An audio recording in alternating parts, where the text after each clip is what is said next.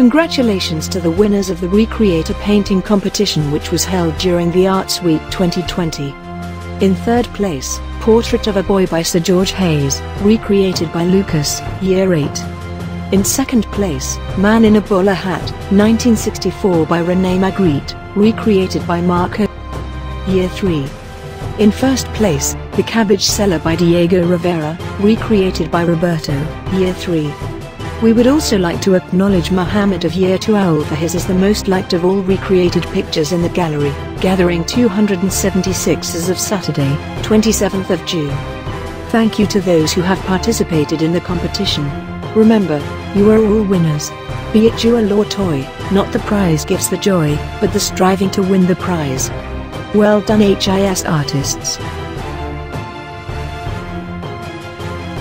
Everyone counts.